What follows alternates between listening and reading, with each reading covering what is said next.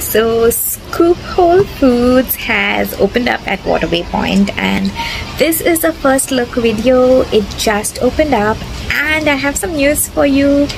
East Siders, it's coming to Gaitonde. I saw it on a sign in the shop. About Scoop, Scoop Whole Foods is an Australian brand. It's all about organic, natural, sustainable, handmade, zero waste. It's a zero waste store. It's also refillery, so you take your own boxes and bottles and fill them up.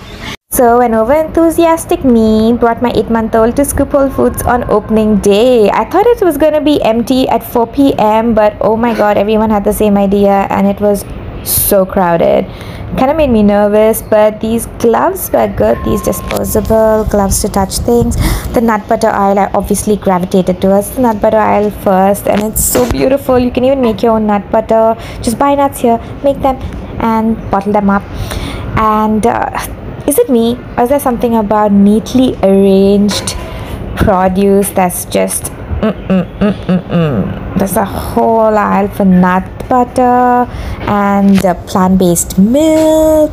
Pretty much all your pantry staples, from spices and seasoning to oil and teas. And oh my god, this aisle was so crowded. I didn't even enter it. It's got chocolates. I was really looking forward to these chocolates and teas. These aisles are really big and stroller friendly, which is suddenly so important to me. Yeah, all kinds of cold pressed oils, like there's even avocado oil. That's cool. Found some ghee,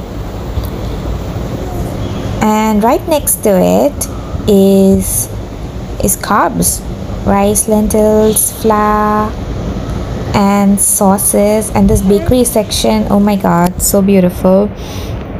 But I was a bit overwhelmed with all the crowd, so I just quickly took some footage and popped out. I didn't really get a chance to shop, but this homeware section, oh my god, look at that cheese platter and those spoons. You can even just either bring your own bottle or buy bottles from here and fill them up. These cute little mugs were sweet.